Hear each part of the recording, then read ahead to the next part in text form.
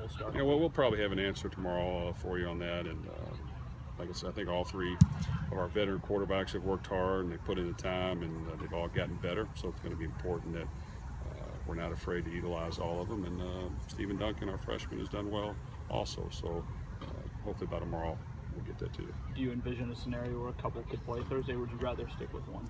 Well, we'll see how it plays. I think right now we want to make sure our starter's comfortable and feels good and can go out there and play loose. But, you know, we've got guys that are, you know, right behind them. And, you know, we're not going to be foolish on the matter. And those guys are going to be ready to go. We'll probably have a small package ready for each of them in case they go in. But right now we're probably going to go with one. I heard you mention Rice over there. Despite last year's score, they're a pretty good team. Got a lot coming back. Well, I think with Rice, you understand they're going to be extremely intelligent and play smart football. You watch them on video, they always play tough.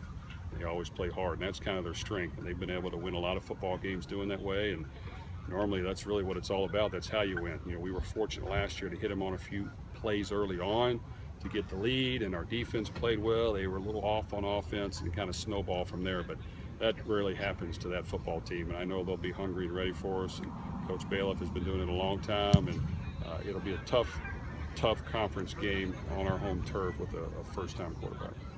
Talked to a couple of their guys at media day, and they both talked about how motivated they were for this game, especially with how the game played out last year. You all have the target on your backs this year. Is this a good test out of the break for the guys to realize that every game's gonna be a battle this season? Well, this one definitely will be a battle, and our guys understand that. We've talked about it a lot, and yes, they will come ready to play. And they've got a lot of history, a lot of tradition. And like I said, they go to bowl games about every year, so they know what they're doing. And you know, we'll have to play 60 minutes and execute and take care of the ball and do all those little things to have a chance. And if we can, you know, do that for 4 quarters, hopefully in the end we have a chance to win it, and that's kind of what our goal is. Coach, do you think it's especially important for your team's confidence to open at home against a conference opponent as opposed to maybe going on the road, or is it kind of not matter either way to you? Well, we love playing at home without question, so get back in front of our home fans is going to be an advantage, and we're going to hopefully utilize that as much as we can, and I'm sure they'll be into the game. So we've got to give them something to cheer about. We've got to give them something to stand up on their feet and get loud with, and if we can get them involved, it's definitely going to help. How neat was it having Coach Cassidy come back and talk to the kids today?